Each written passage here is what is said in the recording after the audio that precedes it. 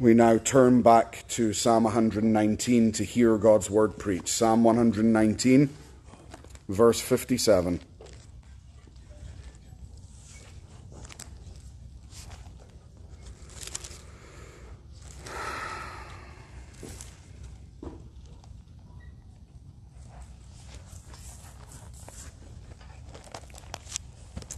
Verse 57, Thou art my portion, O Lord. I have said that I would keep thy words. Thou art my portion, O Lord. I have said that I would keep thy words. And may God now open his word to us by the Holy Spirit as we depend entirely upon him.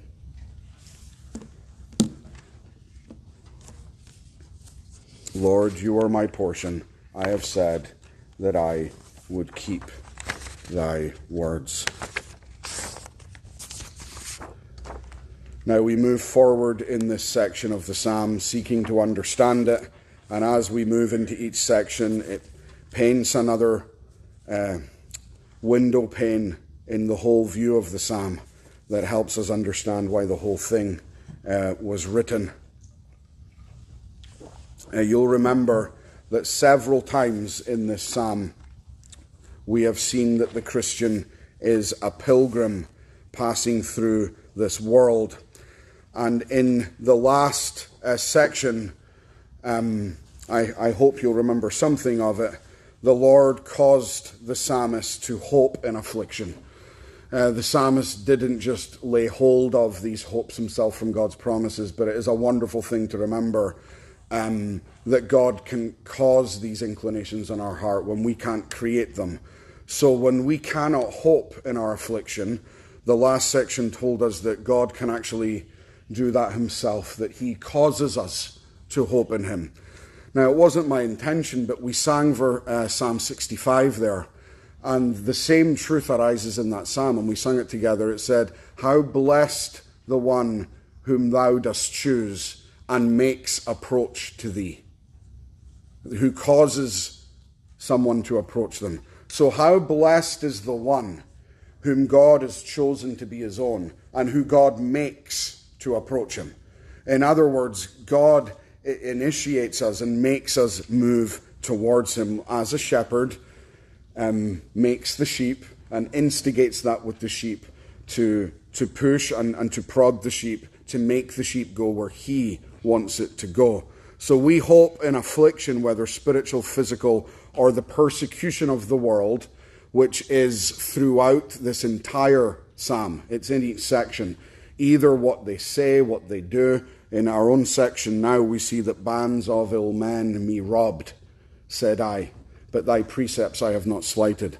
So he's a pilgrim in the world, in opposition territory, in enemy territory, and God causes him to hope in these spiritual afflictions that are sent his way. He's an alien in a godless culture, and the pride hold him in great derision, the psalm tells us.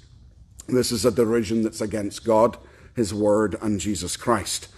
And he encouraged himself by remembering God's judgments of old and his past deliverances to his people, and comforted himself in the Lord. The last section, Zion, says. So that's important. There you have here are the insightful balances of the Holy Spirit. That in the very same portion, God causes us to hope in him. But as we're on the receiving end of that, as you're sitting there with your Bible and you're praying each day, the psalm actually says that I remembered your judgments and I comforted myself. Now, you know he doesn't mean that we actually just comfort ourselves. Of course, the comfort is of the Holy Spirit. But the point is, when you're low like that, you should pick up your Bible and look into what God has done and the great promises he gives. And as his Spirit moves in you to comfort you, you are active in that. You are actually taking action, and in a way you have comforted yourself. I was low, and so on. So this morning, when I arose, I was reading and singing Psalm 103, and it greatly stirred my soul. I didn't intend to sing that psalm this morning myself. It was in the service, but I was drawn to the psalm, and God caused me to hope in him.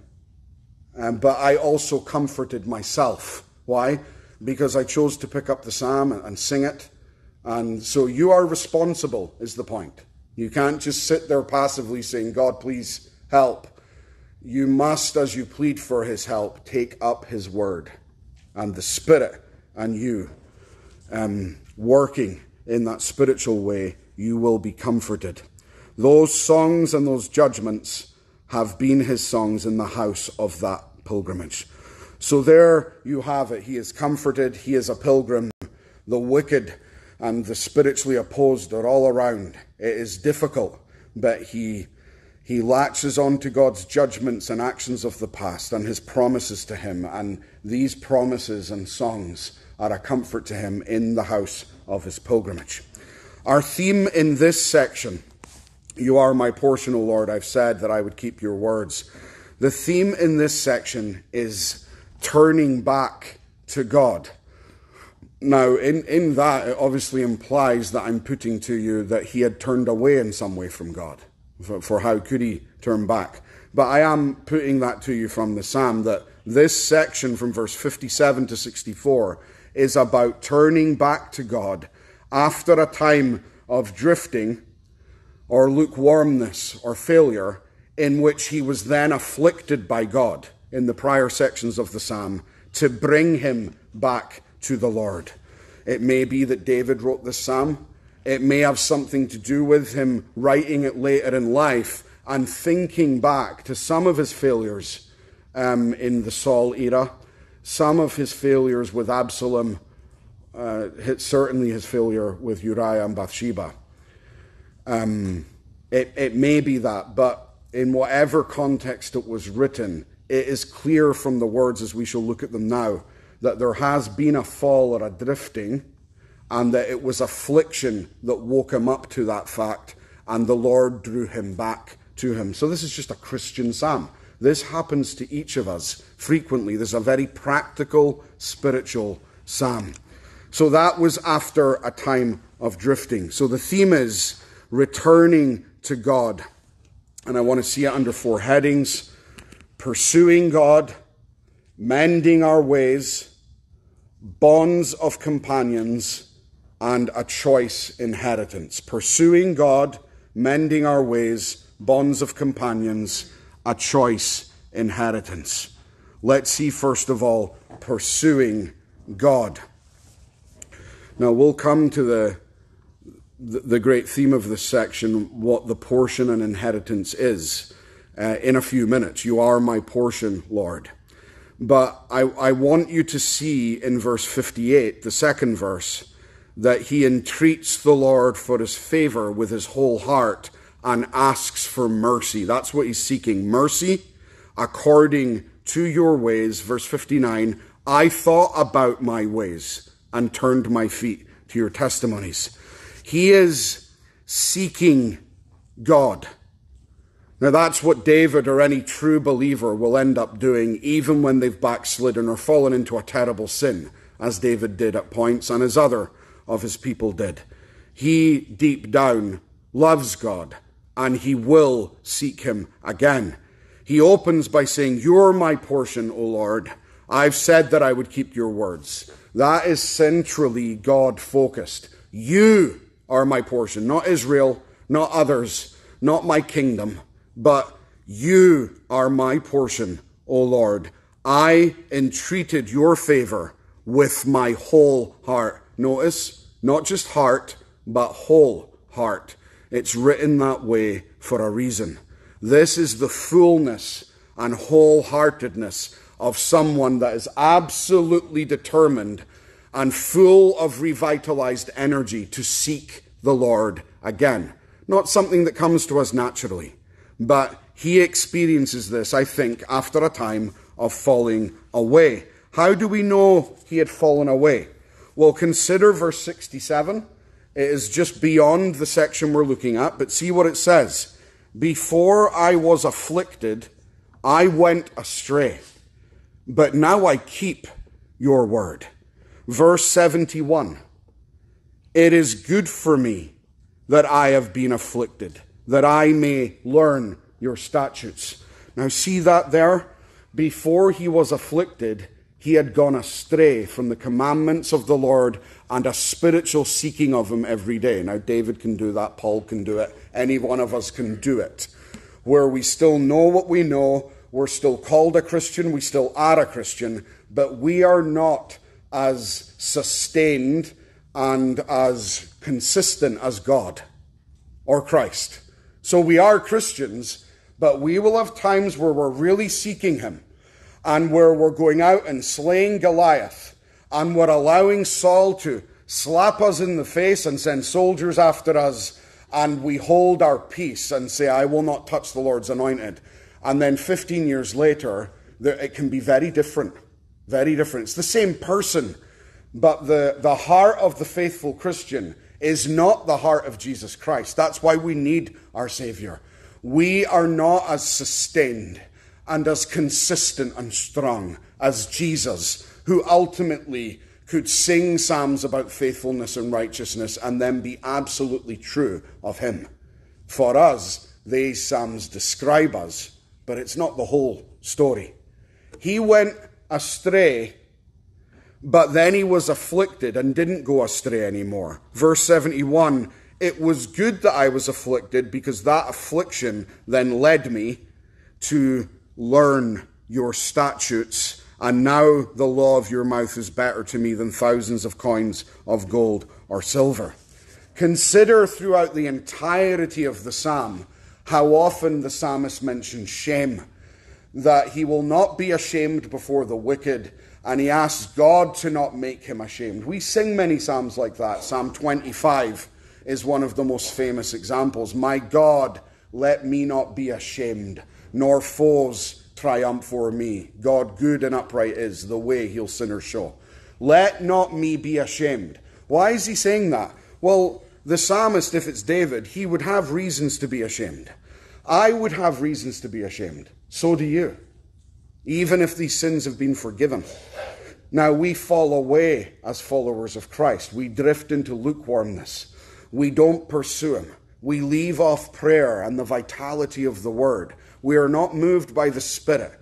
We are not understanding. We become stiff-necked. We become a bit blind. And yet we still follow him. But we're in a low, a bad, declined spiritual condition. And things occur, and then God has to afflict us in some way. And we must be ashamed in a certain way. We must feel that shame and come before our Savior to deal with it. But the psalmist at the same time says, even though that's going on between me and you, don't let the wicked shame me because of that. This is happening because I follow you. And I am imperfect and I fall. But do not let the wicked shame me. Do not let me be the cause for which the enemies of God shall blaspheme. But see the note of shame. You can check it in your own time, all 22 sections. How often things like shame and reputation are mentioned in this psalm, which you must attach to him going astray in a certain way and then being afflicted. And he's bringing up the subject of shame. Take the very end of the psalm. 176, the last verse of the psalm. I have gone astray like a lost sheep. Seek your servant, for I do not forget your commandments. So there's the psalmist. I went astray like a lost sheep. And he doesn't say, and then I sought you. He says, seek your servant, Lord. It's almost like Jesus' parable of the lost sheep. It's the shepherd that goes after the sheep, not the other way around. But if that's the last verse of a very repetitive psalm that's all about God's word, the last verse is going to be very important. It's thematic. So the whole psalm is, I went cold on your word. I fell away from your word. I went astray. And I became a bit backslidden, declined and less alive. And it had these effects on me and affected my practical decisions. It affected the power and grace with which I could act on your behalf, Lord. It affected my service as a king or as a husband or as a worker, or as a minister or elder or whatever. It affected me. I was not as spiritually strong as I ought to be. That brought some shame in. It brought some affliction in. And now I am returning to you. Why? Because you've sought me out. You've pricked me. You've brought conviction to me. And you've shown me, I've come to my senses, that these things ought not to be. And I must turn back to you. So he is turning back to God. Now, when he does so, as he pursues God, he focuses in on the truth of mercy in verse 58. Now, just notice this. You sing many psalms and read them, and you're used to words like grace and mercy, but think about the meanings here. As the one who loves the Lord and who has gone cold returns to Christ after being backslidden, he says, I entreated your favor with my whole heart. Be merciful to me. So when God seeks us out in that condition, he will bring a conviction into our hearts. When we see the way we've declined, it's made clear to us. I've seen it myself many times, where you realize you're in a certain position and then you check yourself against 4 years ago or something, and you remember the way that you worshipped, or the way you shared the gospel, or the way you spent your time, and you compare it and you realize there's actually a significant change here. This isn't good. And you become convicted. You don't come back with a sense of self-justification and say, well, that's okay because the Christian life is up and down. No, it concerns you and it grieves you because you look at Christ and he looks at you and says, I am still the same Christ. And I have been with you and given you the ordinances. And yet you have become lukewarm to me. And I feel strongly for you. And I have granted you many things. And I have remained faithful to you. But why do you love me less? Now that will hurt you if you see that in Jesus. If you know you've drifted from him, that will convict you. Like Peter when he looked across the courtyard after denying the Lord, and it said the Lord just looked at him and he wept bitterly. And when Peter went to meet him at the Sea of Galilee when they had breakfast, you see the difference in Peter's heart. That pride bubble, that declension lukewarm bubble has been burst. It's gone. There's no self-justification. He's realized he's a lot less talkative when he's sitting there with Jesus. He doesn't make big claims. Jesus, and remember how central love is to it. Notice that. Jesus says, lovest thou me? There it is. That's what it's all about. It's about our love or decline for Jesus. That's it. The Christian life actually, in a certain way, is not complicated. Lovest thou me? And Peter says, Lord, you know that I love you. He doesn't say, I love you. He says, you know the truth. And if I didn't love you, you'd know. I think I do love you. But I still denied you. And it wasn't because I had no love for you, but it was because I was a coward and I was proud. But I do love you. I do. Please forgive me. And he says, Simon, lovest thou me? Do you have affection for me? Lord, you know I have affection for you. There it is. There it is. The conviction comes, it melts, it makes you realize that there has been a period in which you were proud, or that you were hardened towards Christ and others, and that things were not right in your heart, and then the boil is lanced by Christ, and you realize, and it hurts to lance a boil, but in the end it will be better. And Christ shows us, and he says, now I entreat your grace, your favor, with my whole heart. Be merciful to me. Now, when you have declined and drifted from the Lord, you are coming back to a person, to Christ. It's not about picking up your confession of faith or catechism and saying, here's the 16 things in covetousness and adultery that I see I'm doing, and I tick each one off and say, Lord, I shouldn't be doing that. Blood of Jesus, please forgive me. Are we okay? It's not as technical as that. Remember, when you are brought to conviction and you're returning to Christ and you are repenting, you are not repenting to a database of listed sins or infractions that are on a federal list of tax or moral sins that someone commits. You are sinning against your husband, your love, your Savior. And he takes it personally. There's a personal problem. And that, you see how personal that is in the psalm. He comes to him and he doesn't just say, I went astray, but your atonement is great. Please apply it to me. He doesn't say that. I entreated your favor with my whole heart. Be merciful to me. Now, we see this in the Bible. Maybe one of the most famous places is in Hebrews 4.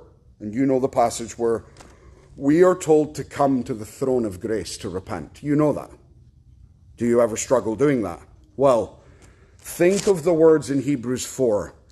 He says that we have a high priest who has passed through the heavens, Jesus, the Son of God, and that we should come then boldly to the throne of grace. Now, listen to how it's put. That we may obtain mercy and grace to help in our time of need. Now, it matters that mercy comes first there. Maybe you always go to him and say that Christ is an infinite bank of grace because of the covenant and because of what the Bible says. No, a relationship has been affected. He is a judge. He is your Savior. You know him personally. God is your Father. Christ is your Savior and King. But you are going to a courtroom as well. And the Father is the judge, and Christ in one way is the judge, in another way is our advocate. But it's not about, here's my list of sins. I believe in the covenant of grace. Does that cover me? It is much more personal than that. So when you have offended the judge, and you've offended your elder brother and your Savior, he's not there to crush you. But you must go in there and you must acknowledge to him that for him to give you anything, there must be an announcement of mercy first. There must be. You don't deserve to be forgiven. You don't deserve to have that sin blotted out.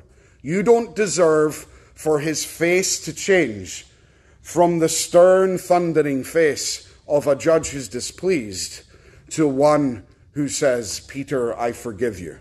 You don't deserve it. Now, this is a big problem in the church today. Huge problem. The evangelical and now even the Reformed church. This cheap grace and a cheap Jesus who's desperate for our attention. And he's in love with us and he's a boyfriend and we're his spouse, and when we show up, he looks at us and says, I know you've done wrong things, but I am so taken by you. No. Biblical theology. Christ is our judge. He is the King of kings, and he hates our sin. He hates lukewarmness, and he hates our backslidings. He is great and will show grace. But he wouldn't do it if we wander in there acting like mercy is cheap and we don't need mercy. So we come into God's throne room and we say to him, you have to forgive me. Why? You've promised in your word you will, and you've said you're a gracious God. No, you ask for mercy. And he must bestow it. We find mercy and grace to help us in our time of need. We must understand that we need mercy. What did David say in that other great psalm of repentance, Psalm 51? Have mercy on me, O Lord. In your compassions blot out my iniquity. Have mercy. Jesus must show us mercy. because we offend him and we sin against him. And the psalmist is right on this revived heart course here, because he says it right. He doesn't just say, I am yours. He says, show me mercy according to your word. Now, when we go in for mercy, there can be several things that we're asking for mercy for, my dear friends. And any of us here might have these now. I don't know what is secret and private. It is remarkable what can happen in the life of a Christian. Some of these sins are very serious and immense. Now, all sin is serious, but there are some that are very serious and what the Bible would call heinous sins. All sins deserve his wrath and curse, but some are shown to be particularly weighty. And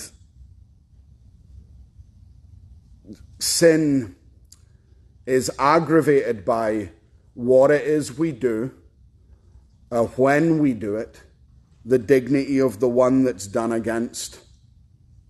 If it's done against many warnings from God, if it's done against the counsel of others who are warning us that if we go down this path, if it's done in stubbornness, and what David calls in Psalm 19, willful sin, which is you actually know it's sinful and others are telling you it's sinful, and you say, I'm doing this anyway. I want to do this. That is willful sin. We would say that when David took Bathsheba and then sent Uriah to the front line, that was willful sin. He justified it, but he knew deep down how wrong these things were. And he was trying to save his own skin. Willful sin. David says of that sin in Psalm 51, in your sight, against you only have I sinned. In your sight, I have done this evil. So there are sins that are described that way. They are evil, they are against God, and they are done in his sight. Now, a Christian can fall into this. You can fall into a fornication or a theft, or speaking unadvisedly with your lips, or swearing with oaths and curses like Peter did. You can lie as Abraham did in his unbelief to protect his wife in Egypt. There are sins that you fall into. The circumstances arise in your mind, and there are judgments and balances that need to be made, and there's pressure on you to make a decision, and you buckle under that, or you give in to your desires, and you put something together, and your will says, I am now taking action, and you do it. And then you realize within a week or a month, or someone points it out to you, or it comes to your own conscience, that it was evil. It was evil. Some of you may have done very heinous things. Some of you might be doing something now that's very heinous, that no one else knows about.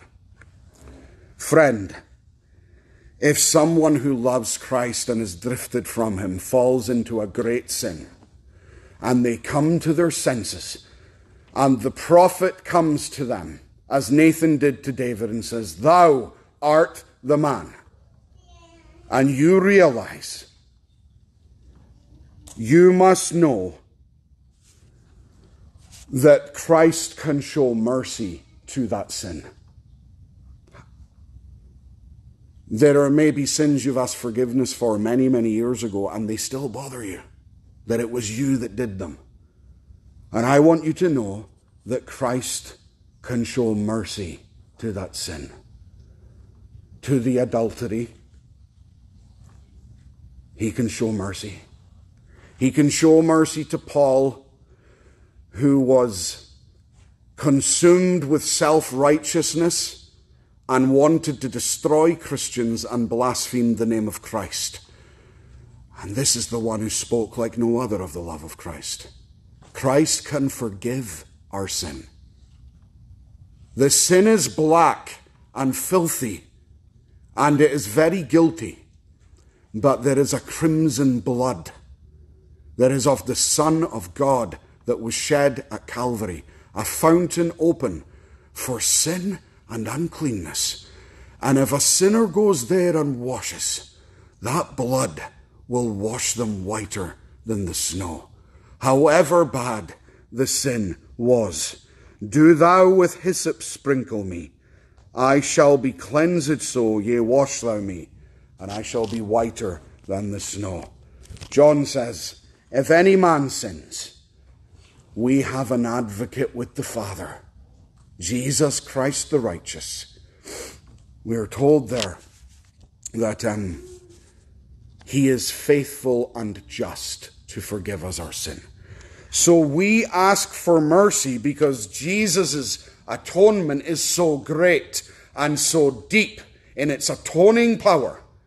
That very rich blood of the King, the blood of God, the blood of atonement, the blood of sacrifice and propitiation, the blood that is sprinkled in its red glory upon the golden ark and throne of God, and sprinkled upon his law and covenant, that blood cleanses us from all unrighteousness. So you can come to him and say, as the psalmist does here, I entreated your favor with my whole heart. That word favor there is face. Remember when I said to you that this is personal? That your Christianity must be personal? Well, it's here in the Hebrew. This is the way the psalmists all wrote. This isn't a cold, mechanical Christianity. I entreated your face, or maybe even literally your presence, because if you're before someone's face, you're in their presence. But it's the personal aspect. It's the proximity to God. There's a real relationship here. So sinner, Christian, declined one, lukewarm backslider, you have lost the presence of Christ. You are not before his face. What does the Bible call that? He has hidden his face from me, and the light of his countenance. I cannot see his face.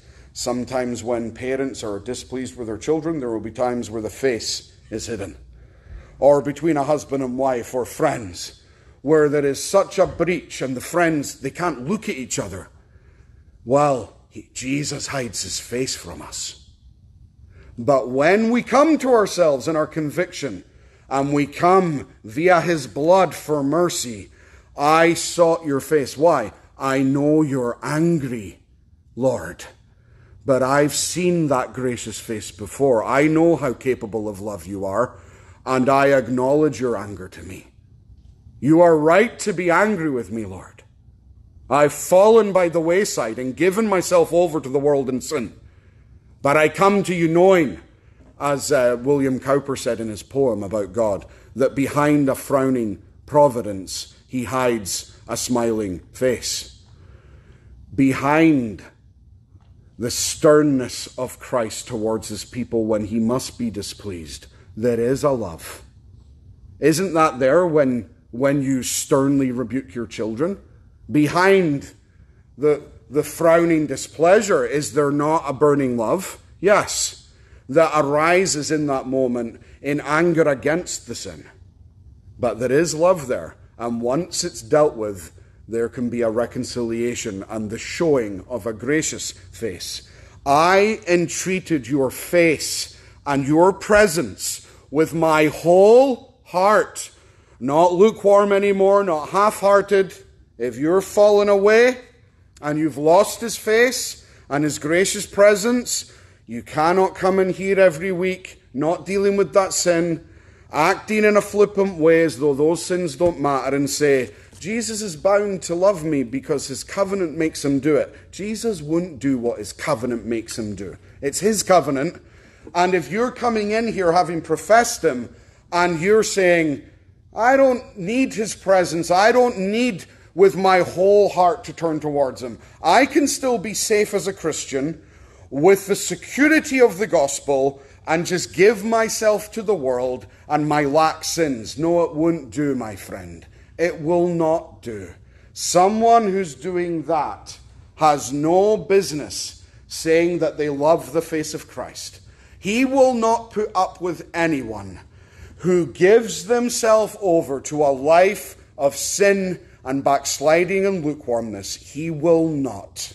He will not. You will find that that backsliding will become permanent, and all your trust in your connection to him was in vain, because it will turn out there had been no connection there. No one who loves the Lord can do that and remain in it and go back like a dog to its vomit in this way and reject the demands of Jesus' holiness and still think that the gospel is saving them. No one who's living in sin has any right to think that the gospel is saving them.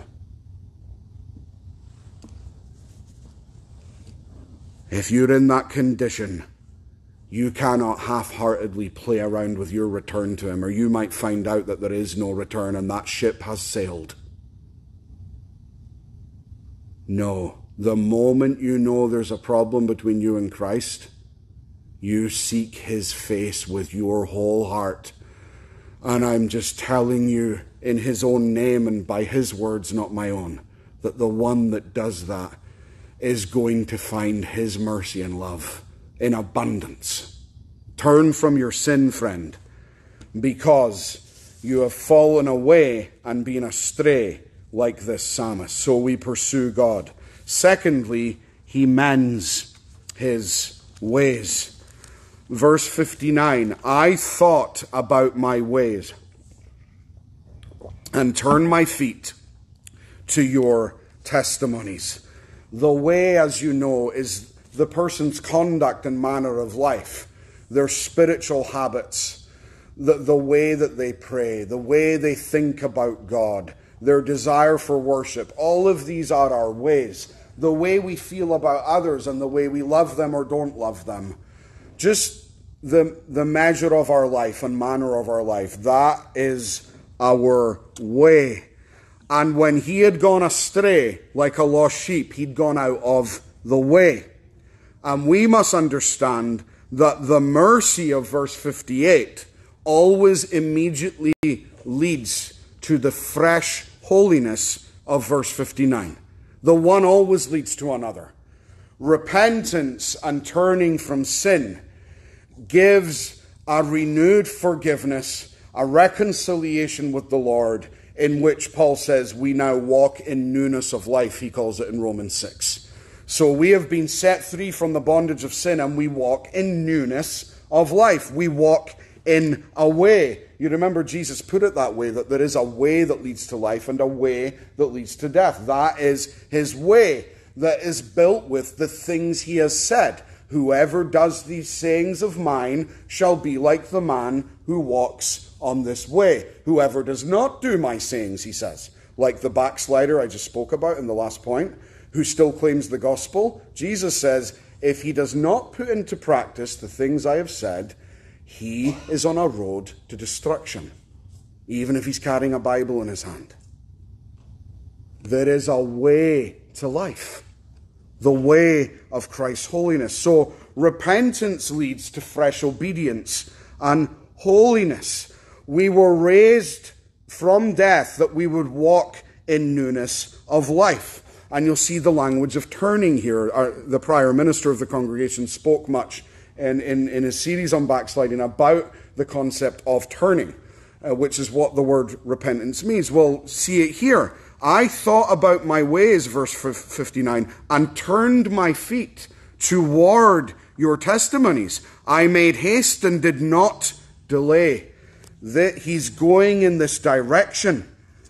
In verse 37 of this psalm, that's another section, let me read it to you. Turn away my eyes from looking at worthless things and revive me now in your way. Verse 9 of this psalm, how can a young man cleanse his way? By taking heed according to your word. The whole psalm's theme, actually, is returning to God and walking in the way. Listen to how this entire amazing psalm opens. Blessed are the undefiled in the way, who walk in the law of the Lord. How shall a young man cleanse his way? By taking heed according to your word. With my whole heart I sought you. Let me not wander from your commandments. Now you might read this psalm and say, a very righteous man wrote this psalm. And I love singing it because I'm very righteous myself. Let's sing Psalm 119 as Reformed people and thunder out, blessed are the undefiled in the way who walk in the law. Now there is a way in which we do that. That is true. But let me caution you, when you sing psalms like this, Psalm 24, Psalm 15, who shall ascend the hill of the Lord? The one who keeps his law. And you're singing that going, that's me. Because the lost really break his law, but I walk in the ways of the Lord. It's true, there is a way in which the Christian is walking according to God's commandments. There is a way in which that's true. Because we are trying to guide our entire life and live in obedience. But let's be clear here. When the psalmist wrote this psalm and started the psalm with, blessed are the undefiled in the way who walk according to the law of the Lord, he already knows that he's ending the psalm with, I was a lost sheep who went astray. And before I was afflicted, I went astray and I did not keep your law. So what is the opening of the psalm about?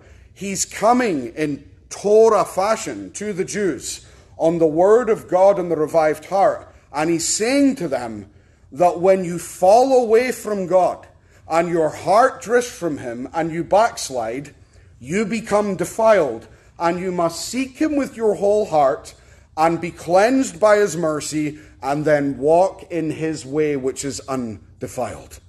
This is a mercy redemptive walking in a way that's undefiled. It's not about that I'm righteous. I'm not. Not in that way. Only Jesus walked undefiled in the way. But when you go to him with a collection of sins in your hand and say, I need rid of these need out of my life now, they have made me backslidden for 2 years, I need rid of these sins. God says, well, walk with me, we'll get rid of these sins, and now you walk in my way. Don't return to these things. I will revive your heart in the way. Now you must walk in that way. Friend, you must walk in that way. You must be afraid to sin against Jesus. You must walk in that way. So he is mending his ways. He's thinking about his ways, and he's turning from those sinful ways because now in God's mercy, he's been forgiven and he wants to walk in the way of God, in the way of Jesus Christ, and not be unnecessarily defiled. Now, when it says he turned his feet to that right way, he said he thought about his ways. Now, how important that is. So I gave you an example of that a few minutes ago when I said, well, 4 years ago I was this and now I'm this. What do? You compare, you think about it. You can't just forge ahead and say the only way is up and I just am what I am. No, assess. Isn't it God who says, I remember the love of your espousals in your youth, when you were holiness to the Lord, but now you've hewn out cisterns that can hold no water. Jesus remembers the love of our youthful espousals. So you must consider your ways. Do I have the same love or an increased love for the Lord? I thought about my ways. King Jotham came after David and was a good king of Judah that had some faults. It says he did well and pleased the Lord, and he did some things to the temple and refortified the city and is commended for it, but it says he did not remove the high places. But overall, God commends him. And it says one of the things he did when he became king was he prepared his ways before the Lord. So that was when he was 25 years old when he became king. He prepared his ways before the Lord. That gives you the idea that he's assessed this. He's thought about his spiritual condition. He's thought about what the way of obedience looks like. For him it was, I'm a king. What will I do with the temple? What will I do with God's law in the city of Jerusalem? For you, it is, I'm a believer, and this is how long I've been a believer. This is my marriage. This is my work. This is my spiritual condition. These are my children. This is my role in the church. Consider your ways. The prophet Malachi tells us that. Thus says the Lord of hosts, consider your ways. You need to think about it. You need to stop. You have sown much, but you bring in little. Oh, but does that not mean I'm being obedient? And that well, God will bring the fruit if he wants to. No, consider your ways. God says, you sow much, but you bring in little spiritually. Ye eat, but don't have enough. You drink, but are not filled. Ye clothe, but there is no one warm. And he that earns wages to put it in a bag full of holes. What's God's advice? Consider your ways. Thus says the Lord, he says again, consider your ways. Go up to the mountain, bring the wood, and build the house, God says. And I will take pleasure in it, and I will be glorified. What was the problem? They were not building God's house, but God says each man went to his own house. And they're called there to consider their ways. So we have things in our life, and it's good to have nice things, and it's good to build up our own portfolios and situations and so on, but it's nothing compared to the kingdom of Christ. Go to the mountain, bring the wood. Ye looked for much, and lo, it was little. When you brought it home, I blew upon it. Oh, yes. We have a promotion. We're branching out, and we have more money, and we're going to build this extension on our home and invest in these things, or whatever it might be. We all have this tendency, and it's in our hands, and we think, well, I have it now. Surely it will bring forth good. No, all God needs to do is blow upon it, and the thing that you earned will evaporate. These are just solemn thoughts. Why did God do it? He says it here in his own words. He says to Malachi, why, saith the Lord of hosts? Because my house is in waste, and ye run every man to his own house. Therefore the heaven over you is stayed from dew, and the earth is stayed from her fruit. That's covenant theology. That's the law of Moses in Deuteronomy. It's the prayer of Solomon at the temple. That when we don't seek the Lord and put his kingdom first, we will fail against our enemies. Our armies will go out and lose. Our children will be diseased. The heavens will be as brass. The rain won't fall, and the fruit won't bring forth the fruit of faithfulness and glory. That when we are idolaters and not seeking Christ and we backslide, God will switch off all the spiritual conduits at which he's blessing us. And then we realize the ground's a bit hard, or I don't feel heard when I pray, or why are there so many providential difficulties in my family right now? And God says, well, you run every man to your own house, but my house is not as important.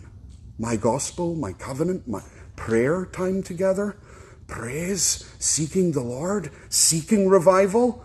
Well, if you weren't asking me, if you weren't coming together to pray to me and ask for heaven to be open to pour out blessing on you, then why'd you expect it to happen?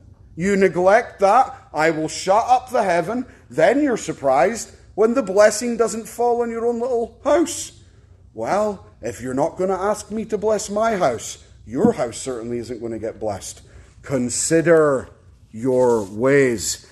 I thought about my ways, he said, and turned my feet to your testimonies.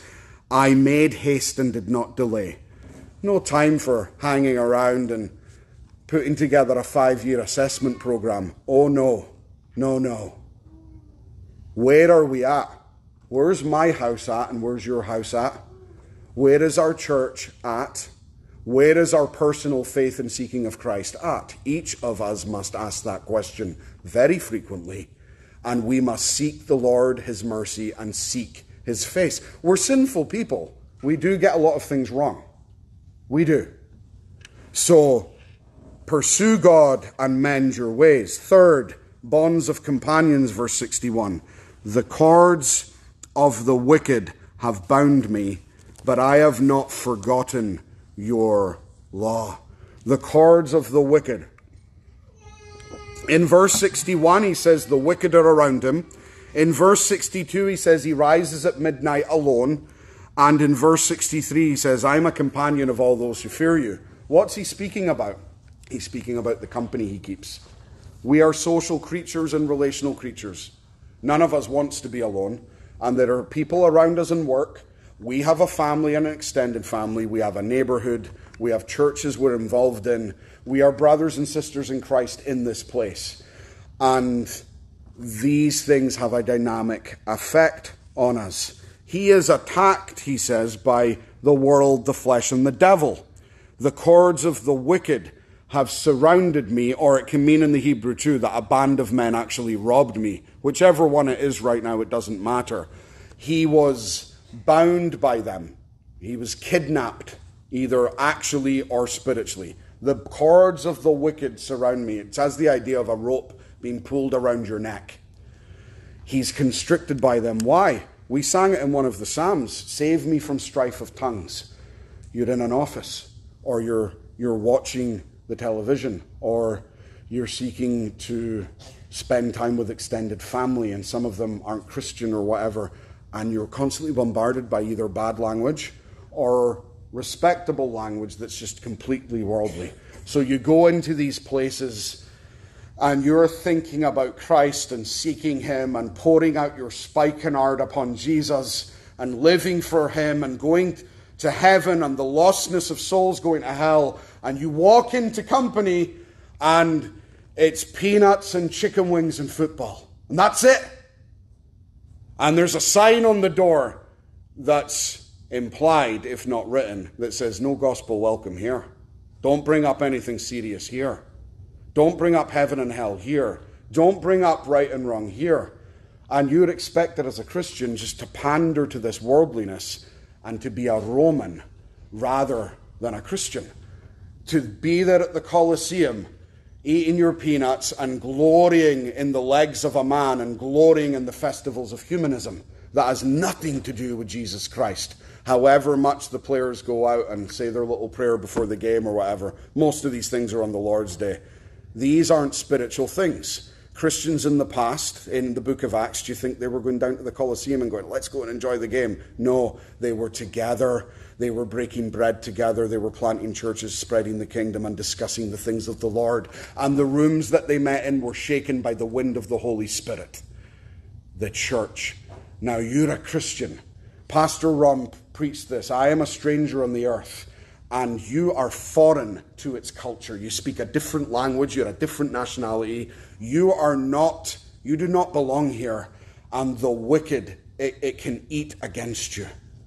Their models, their false religion, their idols, the things they lust after, the superficialities that they drown the nation in. And you can barely get your head above the pile of superficiality for anything meaningful to be said. The wicked are around me, and it's like cords wrapping me up. The world, the flesh, and the devil. What does he do? Well, he is not just surrounded by them, he is alone.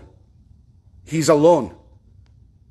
I didn't forget your law when they surrounded me. I was like Christ surrounded by the unbelievers. I was like Paul surrounded by the Athenians. They tried to lukewarm me, and they tried to bring down the height of my spiritual apprehensions and desires and say, just compromise with us and love what we love. And we say no. And what does that mean? We end up alone. Look, at midnight I will rise to praise you because of your righteous judgments.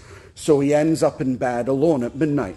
Whether he's a farmer or a king, people in those days would wake up in the middle of the night. They'd go to bed at 7, like the Amish still do today. You sleep until 11, and then you wake up at midnight or 1, and you actually go out and feed the animals and even have a meal and so on. He's saying that when the shepherd and these people wake up, they are going to praise God whenever they're awake. He's alone at midnight, and he's not with the bands of the wicked. He keeps his law, and at midnight, I will rise to seek you, as I said in the prior verses. To seek your face and presence, because I know it can be found. Sometimes it's best at that time. Out he goes at night, and he looks up at the stars and sees the promises of Abraham above him. And he knows that Jesus is over the cosmos. And he says, Lord, I seek you. I'm alone. It's quiet. It's nighttime. And the wicked in their colosseums are lusting after the flesh. But I seek you and your way. Show yourself to me, Lord. Do that, friend. Seek him. You will find him. Rise at midnight. And verse 63, I'm companion. I'm closing here. I am companion of all those who fear you. There are bands of the wicked. There's the lonely prayer between the believer and the great God all by himself. As though, as William Wilberforce said, he was the only penitent who was calling upon God at that time. Rise at midnight. Seek God as though you're the only one on earth seeking him. He can be yours. You don't have to settle for, I have 5% of God as part of my corporate church. He is your God. You want to meet him? He will meet you. But he also has companions in verse 63. I am a companion to those who fear you and those who keep your precepts. When someone has backslidden and they're returning to God, one of the things that happens is they separate themselves from other Christians. Now, they have to get themselves with Christians. We're here every week. I am a companion to all who fear and obey you. And we are together. The backslidden person must come back and make sure they're surrounded by Christians. Why? Because the devil is a roaring lion seeking whom he may devour. And like any good lion and predator, he watches the pack. And he looks for weakness or one that's straggling behind or that's easier to pick off. And he looks and he watches until he can strike. And before the rest of the pack know what has happened, he snatches it and it's gone. The devil wants people to be alone and backslidden and drifting from the church and not in worship. And not sensitive to Christ's holiness, and not wanting to follow him. You can be here right now and think that your profession covers these things, that people don't know that you've gone cold in your heart and that you've really drifted from Christ. And you can say, well, I still come to church, I'll be fine. No, the devil can see. He can see. And he'll pick you off. He's not messing around. Satan. Lucifer. He will destroy you. Where's the place of safety? In Christ's church that has a wall of fire around it and that he's magnified his love in a city fortified, right? The church of Jesus Christ, all things being equal, is a place where companionship happens, where we say, your people shall be my people, your God my God. So be with one another. How many times the apostles say, love one another, forgive one another, be kindly affectionate to one another, pray for one another, exhort one another, love one another, spend time with one another, one another, one another, one another. The bride is a corporate bride, and you as a sheep must be safe in the flock. Be there for one another and watch out for one another. The church is not a social club where we just catch up on our worldly things and what's going on with our houses or whatever. That's not what it's about. That won't protect you from Satan. The church is a place where I come to you and I say, how is your soul? And you say to me, how is your soul? And we share Christ together and we pray together and we put on spiritual armor together. Why? We're in a battle.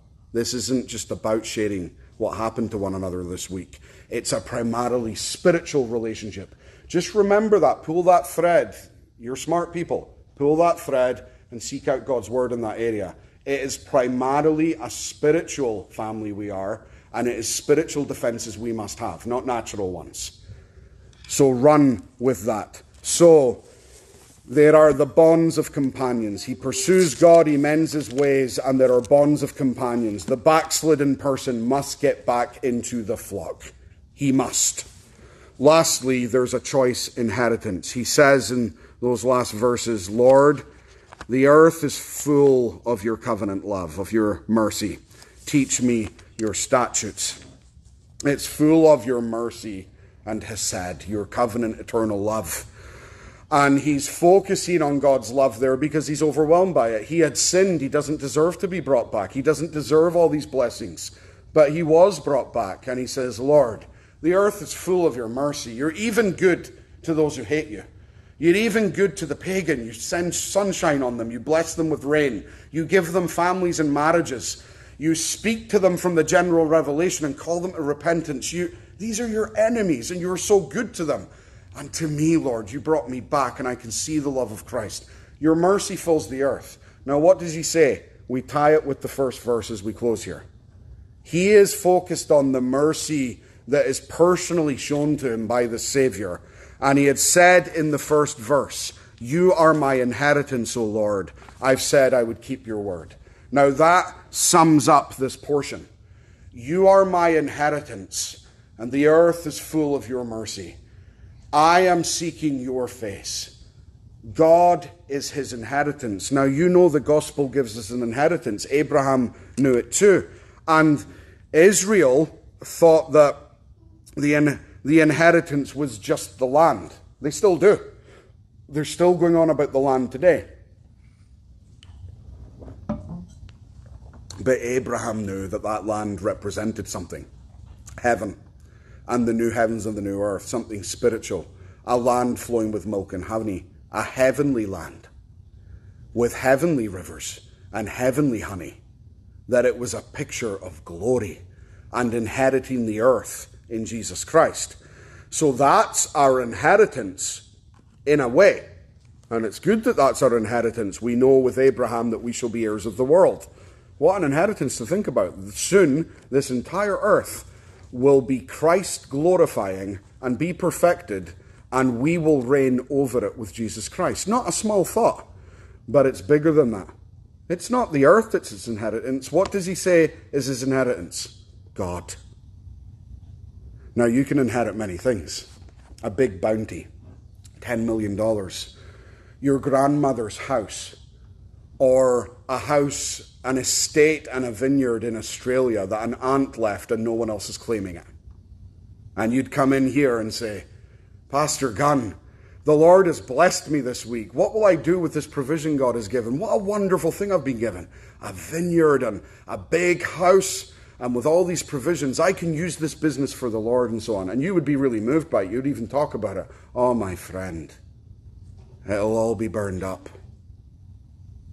You have something greater than that you didn't mention to me when you saw me coming in today.